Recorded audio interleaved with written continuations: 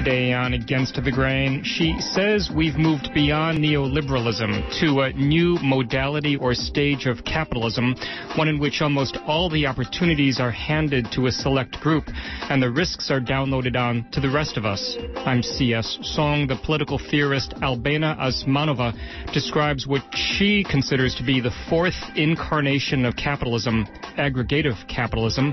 After these news headlines.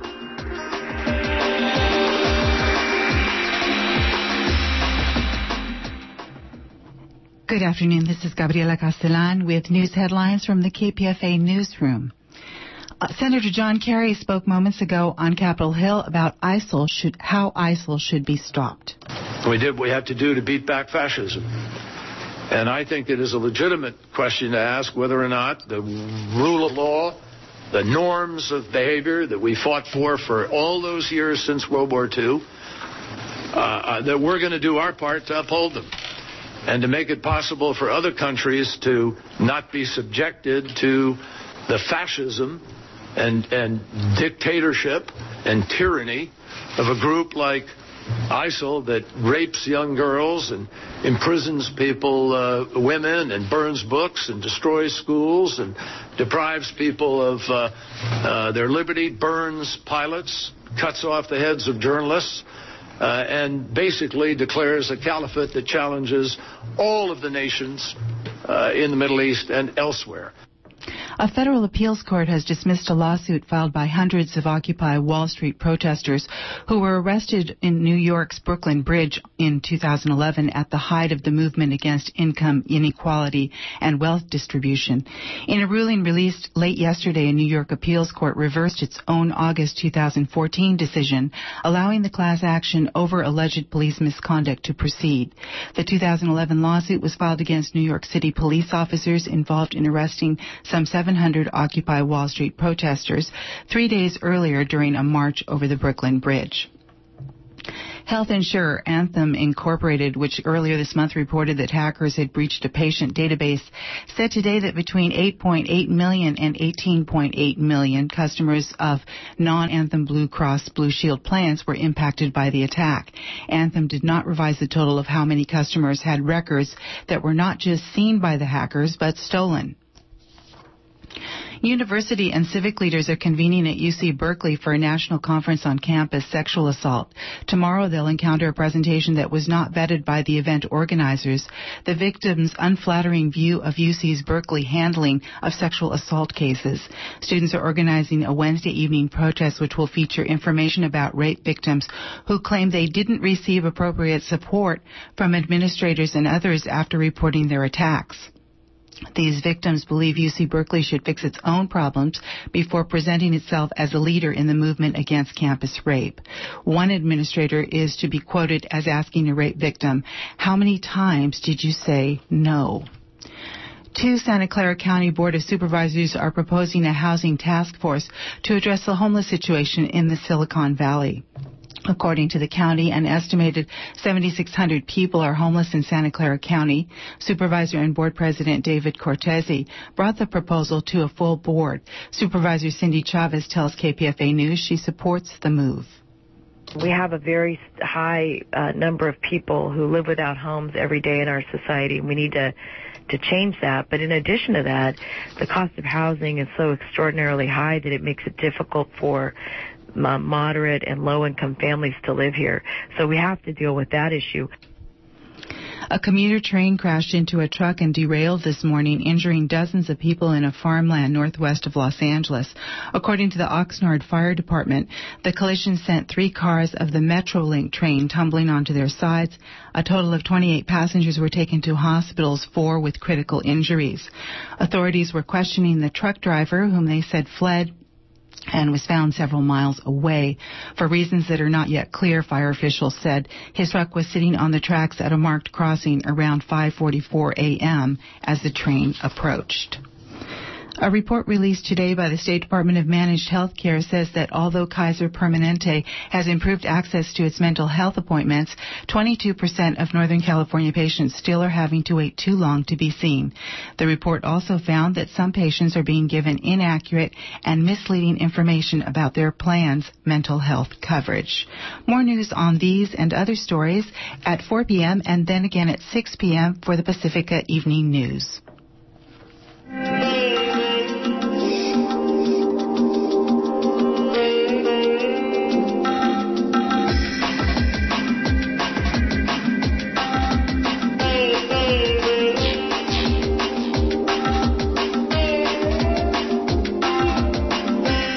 From the studios of KPFA in Berkeley, California, this is Against the Grain on Pacifica Radio. My name is C.S. Soong.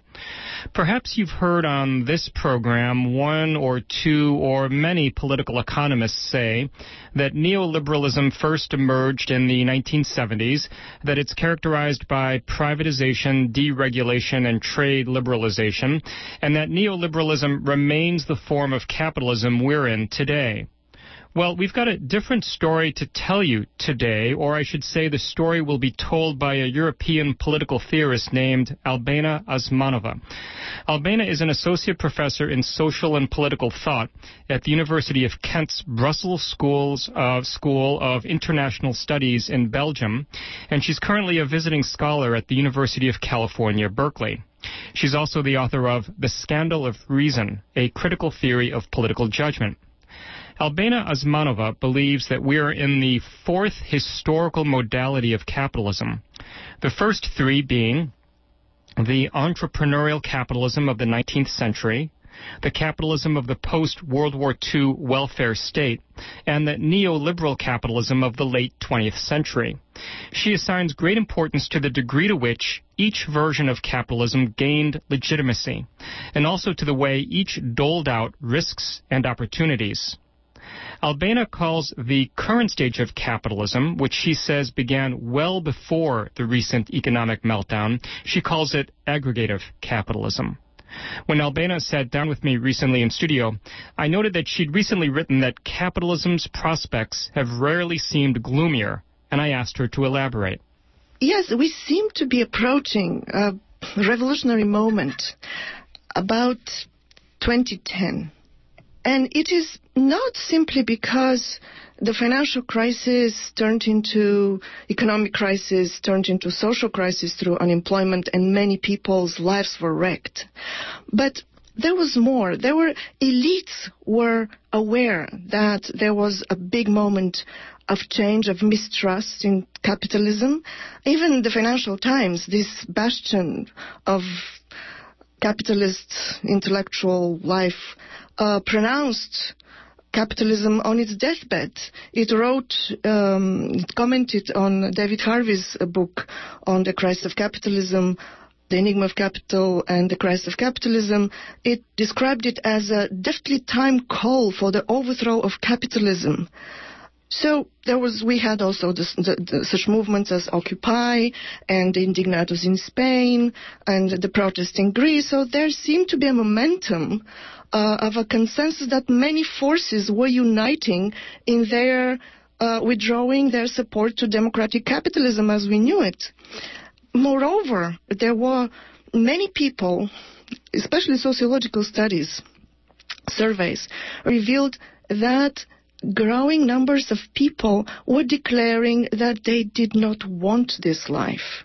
What I mean are that even at the best jobs, the best paid jobs, the most satisfying jobs, were declaring that there is so much work pressure, so much stress related to work, that what they wanted is a better balance between work, not just work-family, as we used to bang about, but work, family, and leisure.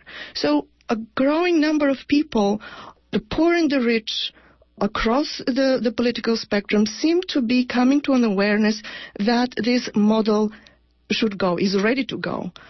Even in policy circles, politicians, wise academics, were discussing that the neoliberal policies of deregulation, liberalization, open markets are what brought this crisis on us and had to be changed. However, and here is the paradox, voters, although they had declared in surveys that they wanted to live differently, that they were ready to valorize, to value, and to produce their life and to live their life differently, voters in the Western Europe especially, at the nadir of the economic crisis, 2008-2009, they voted for the economically liberal parties that actually brought the economy to its knees. Now, why is that? I mean, does that signify the lack of an alternative in terms of parties and candidates in Western Europe, or is there some other factor? I'm ready to claim that there are alternatives, and I'm ready even to discuss them.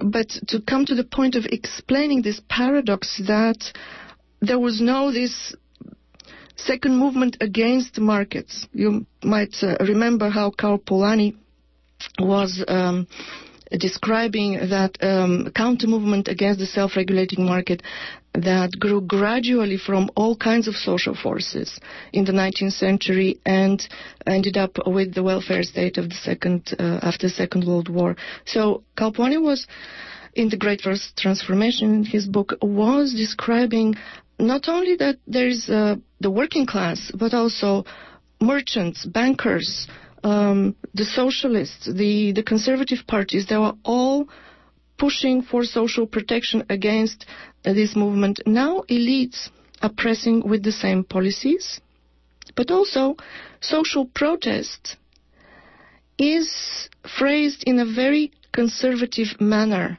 What I found heartbreaking was watching the indignados in Spain, these beautiful, inspired young people who are seeing their future going away as unemployment in Spain was among the young was going up to 40-50%.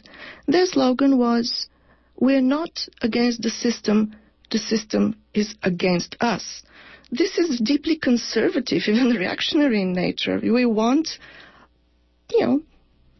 better capitalism. We don't want an overhaul of the model. So you ask me, why is that? And to answer that question, I still want to remind us of something missing. What is missing? Remember what happened in 1968. Okay, in 1968, in the 60s, there was a radical imagination. The students at the Sorbonne in Paris, they were not saying we are not against the system is against us. They had slogans such as be realistic, believe in the impossible. So there was a viable alternative social imaginary, which we are missing now. So this paradox is what we need to understand. And my answer is that while we have been debating, fearing, or celebrating the crisis of capitalism, capitalism has meanwhile transformed, mutated into a new modality, which, according to the book I'm writing now about the four lives and times of capitalism, followed the liberal capitalism of the 19th century, the so-called social capitalism or organized capitalism after the Second World War, the neoliberal capitalism of the late 20th century. And so I'm arguing that we have entered in the fourth type of capitalism, which is even darker and more exploitative and more destructive to human nature and to natural resources than neoliberal capitalism. Well, let's lay a foundation for your explanation, your description of what kind of capitalism we are in today by going back to the first phase, the first kind, the first modality of capitalism, which, as you said, is called liberal or entrepreneurial capitalism. What were the main features of this kind of capitalism, which I take it prevailed in the 19th century?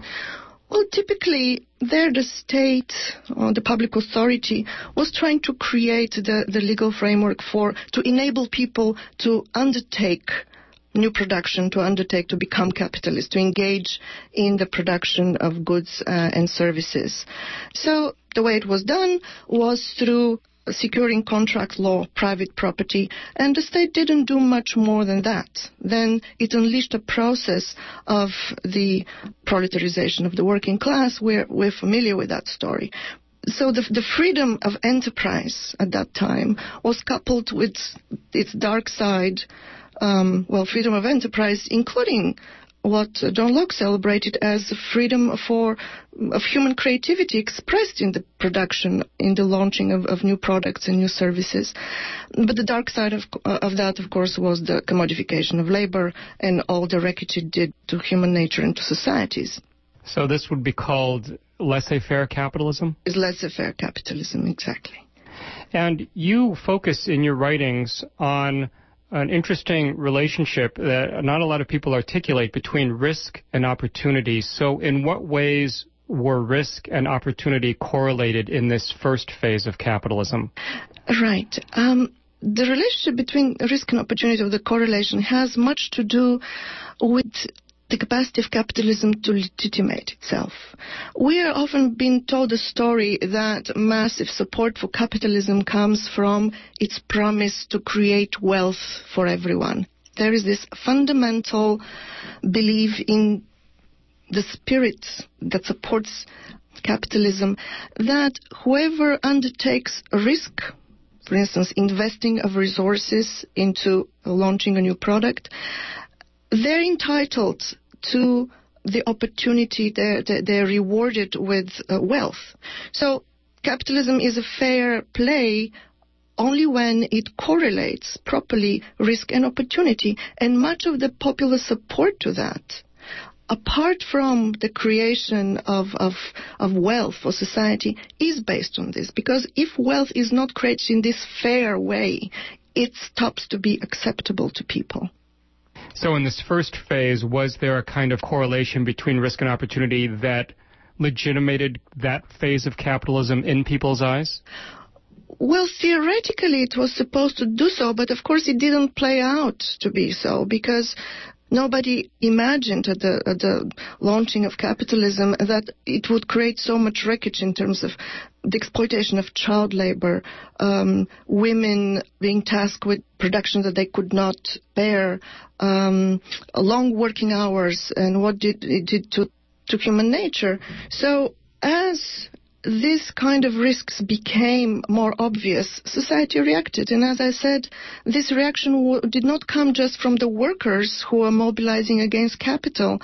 If we do trust this splendid narrative of Karl Polanyi about Britain at that time, actually there were, even the merchants and banks and all kinds of social forces, including the Catholic Church, which started to resist that and said, this is a social risk that is too much and something needs to be done. And this is exactly what the welfare state after the Second World War accepted as its legitimate function, to offset social risk by spreading a social safety net, such as limitation to working hours, limitation to working lives, pensions, health care, in Europe, free education.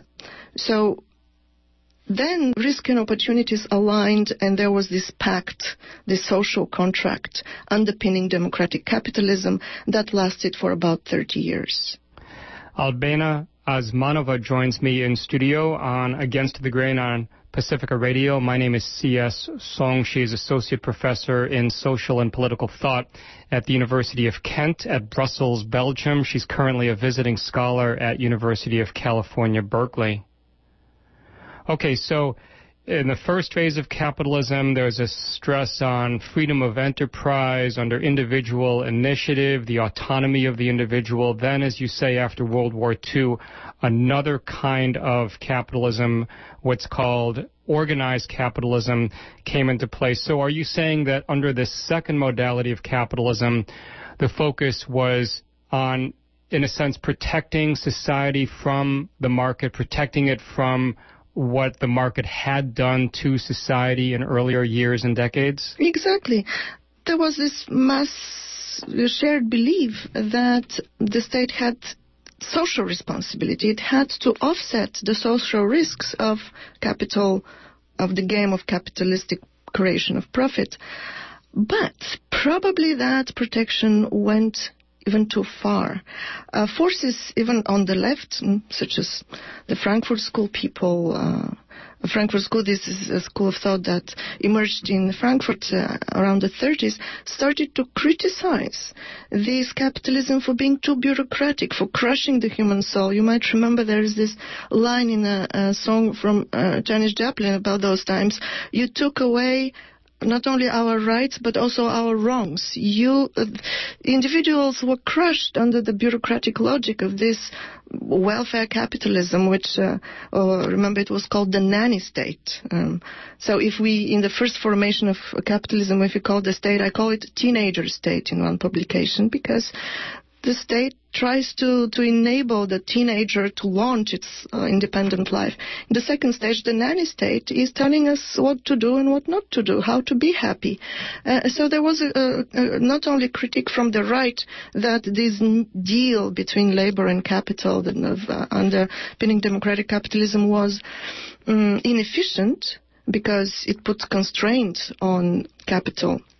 But on the left, the criticism was that it was crushing individual initiative. It was crushing our freedoms.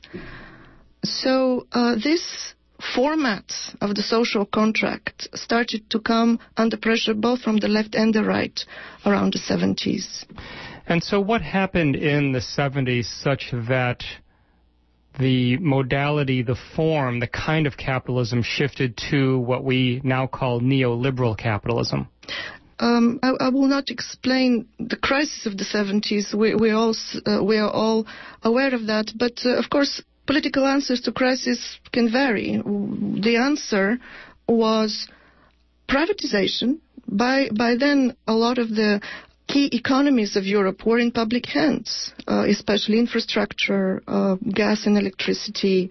All the important companies were in state hands, so privatization, then deregulation of the economy, lifting the regulatory limits to expansion of capitalist enterprise, which eventually, towards the end of the 20th century, allowed many companies to exploit rent, because competition, if you are not exposed to competition, you are in a privileged position. That is, the risk-opportunity balance doesn't play anymore for you. You have less risk because you're exposed to less competition, and you reap the benefits, the opportunities for wealth creation much more.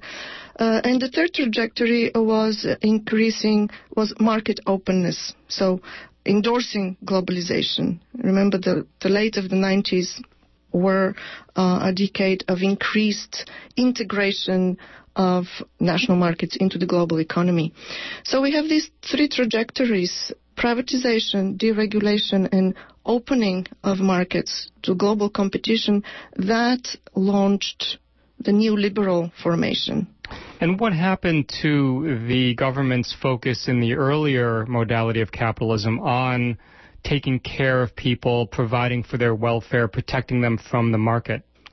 Now, the state under this third formation, and I call that state the stepmother state, it plays a hands-off game. It pushes, also through regulation, but it pushes more of the responsibility for social integration, for national security to the market.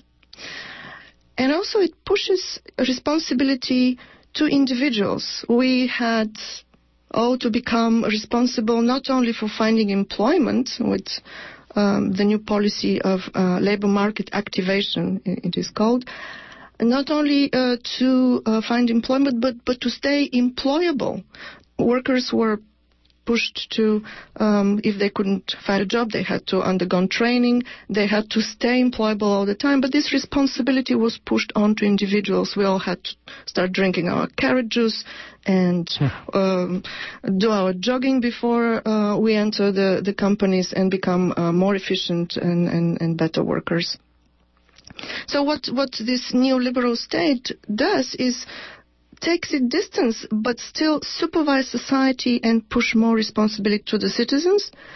Interestingly, public expenditure did not shrink. Social services, expenditure on social services and on redistribution went down, but the state invested a lot, especially in disciplinary policy, in surveillance, safety, also in the taking care of the general public, building parks. In Spain, there was a lot of investment in the tourist industry, building museums and parks. But if you notice what is happening here, the state is not offsetting the risk. It is no longer, it is taking generally care of the public, but is not offsetting the risk that is accumulating to those with least chances to profit from this global openness and free markets. I'm CS. This is Against the Grain on Pacifica Radio. Albena Azmanova joins me. She teaches political and social theory at the University of Kent's Brussels Schools and International Studies. That's in Belgium. Her most recent book is The Scandal of Reason, A Critical Theory of Political Judgment. And her research and writing focuses on democratization, social justice, sustainable development, the EU Constitution, and the transformation of political ideologies. So, Albena, you're describing some of the main features of the neoliberal capitalist state, to which I say, and to which really probably the majority of commentators on this program have said, well, that's what we're still in. We're still in this era of order and securitization. We're still in this era of responsibilities being downloaded onto the individual. The individual now has to sort of take care of himself or herself and project him or herself into the job market. We're still in this kind of harsh treatment of society and the lack of government support for social services. So in what sense are you arguing that we've moved really kind of beyond neoliberalism into something else? Yes, I'm not saying that there's a rupture among all these modalities. Their configuration of the same repertoire of capitalism, of competitive production of profit. However, I find that it is no longer helpful to talk about neoliberal capitalism, although all of these things are still there because something else is also happening, which has very deep implications. So there is a new function of the public authority, and this new function is a redistributive one. So the state no longer administers only this provision of safety and public service, while individuals are left on themselves to cope with employment and social integration.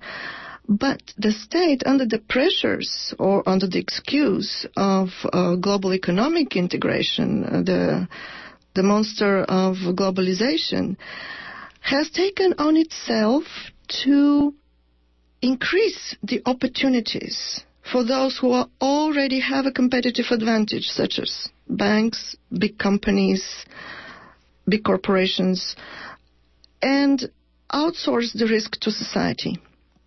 So the state has taken an active role of redistribution, but not to offset risk, actually to accumulate the risk to society and to advantage even further those with a competitive advantage. Why? Because there is this policy dogma of national competitiveness in the global market. Now, if in the previous formations, let's say when the Bretton Woods system was set up after the Second World War, the wealthy democracies, they established this global market openness of their economies in the hope that this would help growth and redistribution. So globalization then, or global market openness, was a condition for that old game that underpinned democratic capitalism of growth and redistribution and creating happy consumers and happy workers. Since the year 2000, and I'm more familiar with the European context, global economic integration and therefore global competitiveness has become a policy dogma that trumps everything else. It is the policy priority. For instance, the European Union adopted the so-called Lisbon Agenda in year 2000, pledging to make the European economy by year 2020 the most competitive economy in the global market. And there have been reiterations of that policy agenda too by now, where this priority becomes ever more visible and important. So, in the name of national competitiveness, the state is not only withdrawing redistribution, its redistributive functions from the previous formations, from the previous incarnations of capitalism, but is redistributing to those who already have opportunities. Does this tie into the rhetoric we often heard about, too big to fail? There are these banks and we can't let them fail because they're so important, maybe not just to the national economy, but to the international economy? Absolutely. And people became aware of that, but these things were happening already before. For instance, in the European Union, countries were pushing to create national champions by making finances or giving tax breaks to companies. Let me give an example of one very strange policy. For instance, when Nicolas Sarkozy was French president, in order to stimulate the economy, he issued by decree that all workers should be given a bonus of €1,000.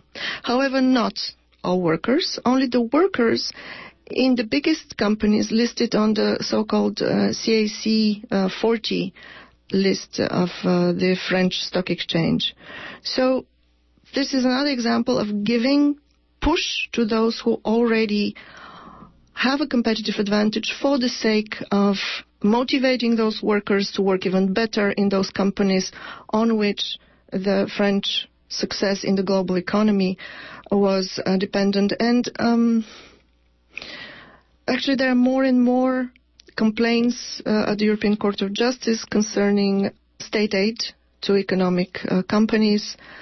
So there is, and this precedes the economic crisis. This is my point, that this new modality of capitalism was not created by the crisis. It was consolidated by the crisis.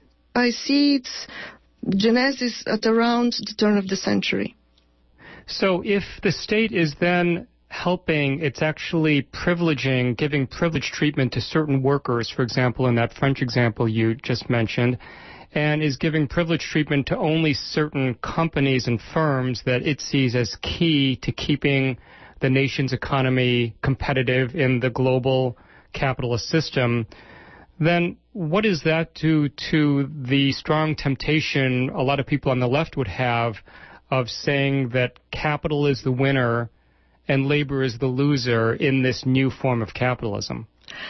Well, the labor-capital clash that was defining a lot of the politics of the 20th century no longer holds, exactly because there is a labor-capital alliance in specific sectors of the economy. Small businesses are losing out of the competition against the big businesses because they cannot profit from their exposure to the competitive pressures of the global economy. So this is probably the curse, that labor is divided and capital is divided. So these coalitions in favor of the new formation of capitalism that I call aggregative capitalism, because the risks and opportunities are aggregated to specific players, this cuts across labor and capital, and that has been the problem of the left.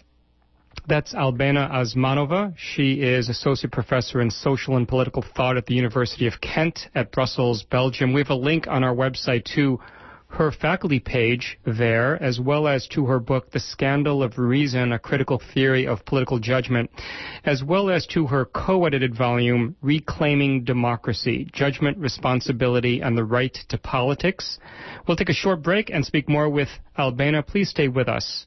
And this is Against the Grain on Pacifica Radio. I'm C.S. Soong, and joining me in studio is Albena Azmanova.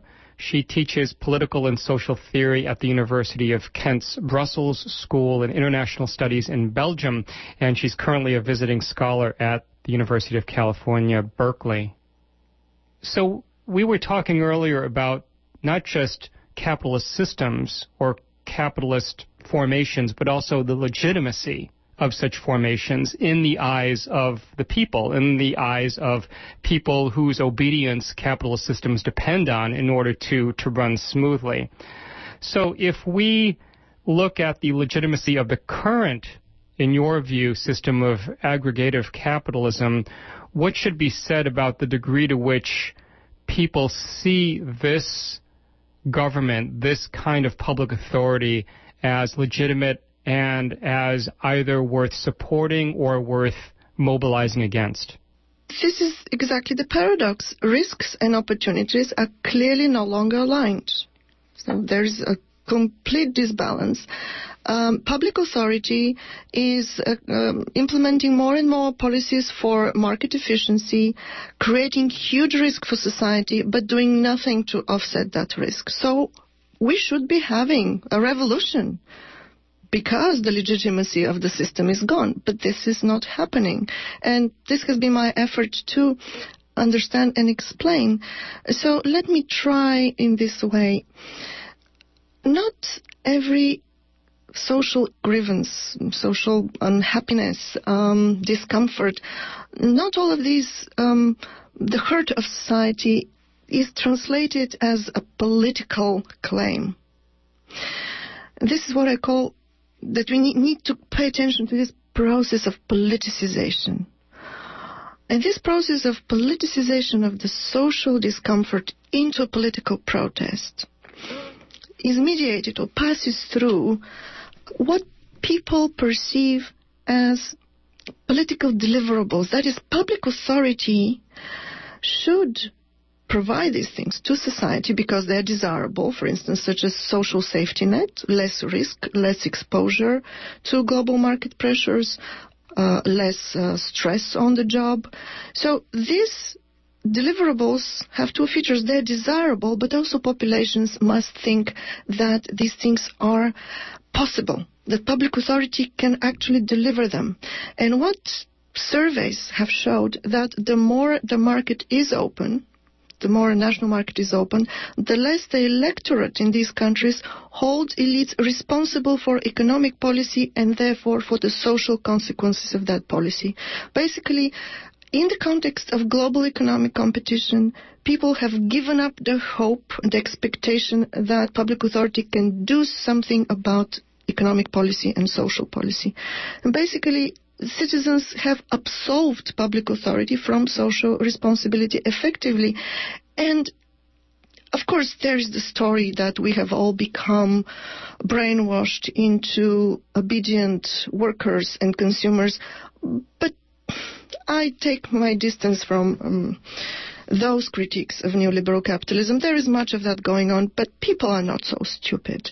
There is something else going on, and this is that as people have become more responsible for their employability, but also as this global economic competition is putting a pressure on everybody to work more for the sake of keeping the job. And what is a job?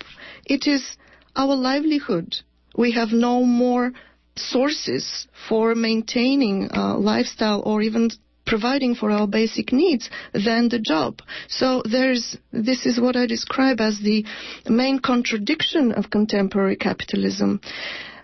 If you think of it, technological progress is amazing. It's just magnanimous advancement of technological process. Keynes wrote in 1930 an article called The Economic Prospects of Our Grandchildren, saying that within 100 years, easily, our technological development would be so advanced that we would take 1/3 of the time we take now, back then, in the 30s, to satisfy our basic needs. So people should have much more leisure and much less being hooked to this capitalist process of production and redistribution and consumption. But this is not happening exactly because the jobs for everybody have become insecure, not just for the people with the bad and poorly paid jobs, but also for the people with the good jobs, the labor market insiders. So this is the contradiction of contemporary capitalism, that we have this unprecedented opportunity for decommodification, that is, for no longer of having a human life depend on having a job, on being hooked into the economy.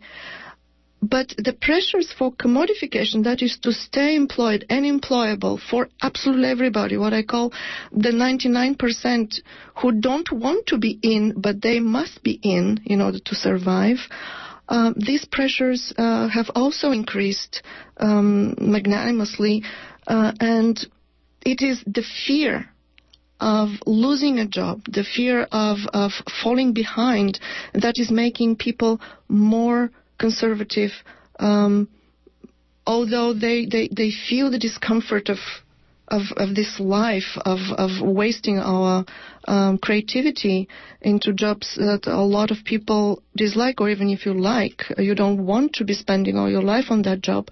So those pressures are making people more conservative rather than more liberated to indulge in imagination for alternative lives.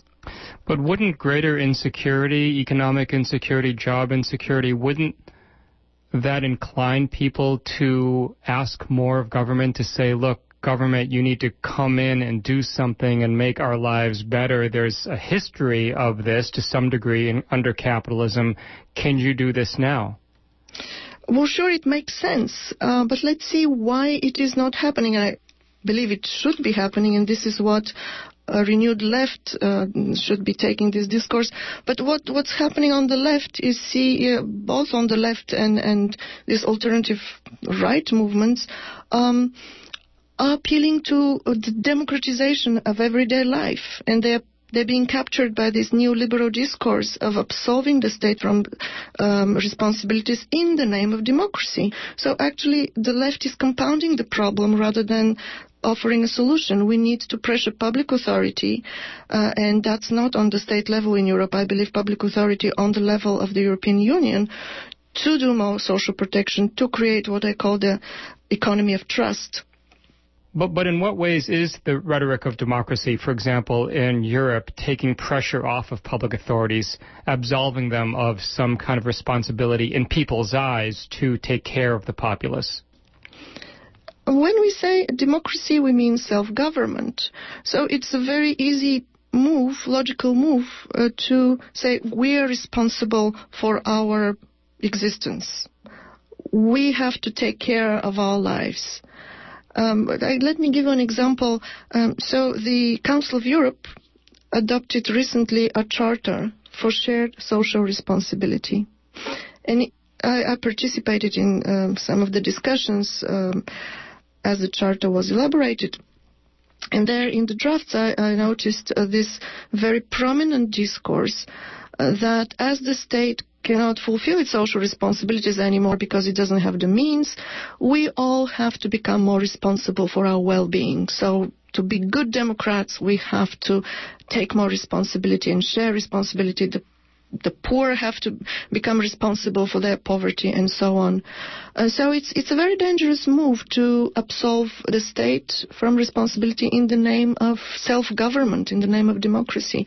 Why? Why is that? Simply because social existence is a very complex thing. You cannot make people responsible for things that they cannot effectively be responsible for. This only creates fear, and we indulge on the logic of escape from freedom out of fear, as we see the mobilization of this new populism, both from the left and the right. People are afraid for the loss of their livelihoods, and they're expressing that concern, that legitimate concern, in the wrong way. Back to my point about the politicization, that very legitimate grievance, which the left should actually address, is being instead politicized, expressed in the political terms of xenophobia, of fear of the stranger, of Islamophobia now, the upsurge of Islamophobia, I believe, is very much part of this larger economic anxiety. I'm CS. This is Against the Grain on Pacifica Radio. Her name is Albena Azmanova. She is normally based in Brussels, Belgium, at the University of Kent's Brussels School in International Studies, where she teaches social and political theory. She is author of The Scandal of Reason, A Critical Theory of Political Judgment, and her new book is, she's a co-editor of the volume, Reclaiming Democracy, Judgment, Responsibility, and the Right to Politics. So hearing you talk about sort of this crisis of social mobilization, or I should say the lack of social mobilization against the status quo, because that's what we're trying to explore here partly, which is why aren't people rising up and revolting against this revolting system, this latest iteration of capitalism. Many people, and I'm going to bring it up here, would point to challenges to austerity, notably in Greece, for example, with the ascendance of the leftist Syriza party. You have other formations like Podemos in Spain. I mean, do you see these as challenges to the current political economic status quo? These formations, and I really sympathize with Syriza, but to be fair, what they do very well is opening the horizon of possibilities, reclaiming what I call our right to politics. We cannot accept this dogma that there is no alternative Tina logic that Margaret Thatcher launched back in the 80s and has remained valid till now. We all told that there are no alternatives to the politics of austerity and deregulation, liberalization of labor markets and product markets. So what the social protest has done a good job on is to open that horizon, to break that horizon and say, no, there are alternatives. So they're reclaiming a very important right we didn't know we had before we lost it, and this is the right to politics. However, they're not advocating a radical overhaul of the model within which we want less austerity, of the model in which we want more equality. This is what is not being questioned. And maybe I should explain what I mean, because it seems important to me in what way we should be looking for alternatives. Now let's take the critique of capitalism that we inherited from Marx and Georg Lukács. There are two trajectories in which Marx describes oppression and domination and injustice. The injustice of exploitation. The worker is weaker vis-a-vis the capitalist because the worker doesn't have the resources, doesn't have the ownership of the means of production. So this is what I call relational inequality. Some people have less power than others, so they're unequal within a certain model of well-being. But Marx also wrote about alienation, and this is not the same logic in which people suffer, because alienation is brought about by the submission of absolutely everybody, even of those who own the means of production, the capitalists, the bourgeoisie, the enemy. Even these people are submitted to the productivist imperative and pressures of capitalism. So when Marx describes that alternative way of being, when you are in the morning a fisherman and you are a worker in the afternoon and you are an intellectual in the evening, this model of having a fuller life, that means that we need changes both on the level of the relational but also on what I call the systemic logic.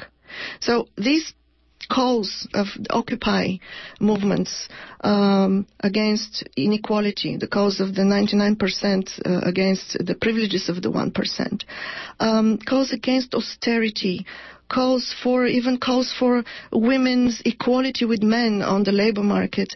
These are very valid, very important calls for equality within certain model of well-being. But what we need and what it's time, and I believe it's really, we have the means to do it now, if much more than any time before, is to question the whole model of well-being. We're ready. You've written that a solution to the constellation of problems you've outlined might come in the form of what you call a political economy of trust. What do you mean by that term? Right. So companies are not investing because they're insecure. People are not spending because they're insecure. So everybody is working more because they are uncertain they might have a job tomorrow. So what we need to do is to have another safety net, but I don't believe that that safety net should come through, although I'm not opposed to redistribution. We need to throw a new safety net, for instance, starting with the nationalization or bringing back into public hands those companies which cannot be properly exposed to competition. Companies which exploit rent don't belong to capitalism. This is against the very logic of capitalist competition. So, and by rent you mean profits from investments? Profits from investment without proper exposure to risk, because such as big banks, gas and electricity, railways, everything that is deemed essential for society is a public utility, and it should go into public hands. At the same time, allowing free competition on a smaller scale, of course, for people to be able to express their creativity in the production process if they so wish. At the same time, it is very important that the social safety net, that is unemployment, then minimal, some sort of minimal income, is not linked to your participation in the labor market. For instance, the way it is done in the Nordic countries of Europe, where social provision is not predicated on the employment contract like in Germany, but is predicated on national citizenship. So I propose that social provision, social safety is based on European denizenship. I'm not using the word citizenship because a lot of people live in Europe without being citizens, but on European denizenship. Then people would have the safety to dream big, and the companies would have the security of investing and venturing into the risks they have to take in order to make the economy prosperous. So we could be setting up what I've proposed as European Sovereign Wealth Fund.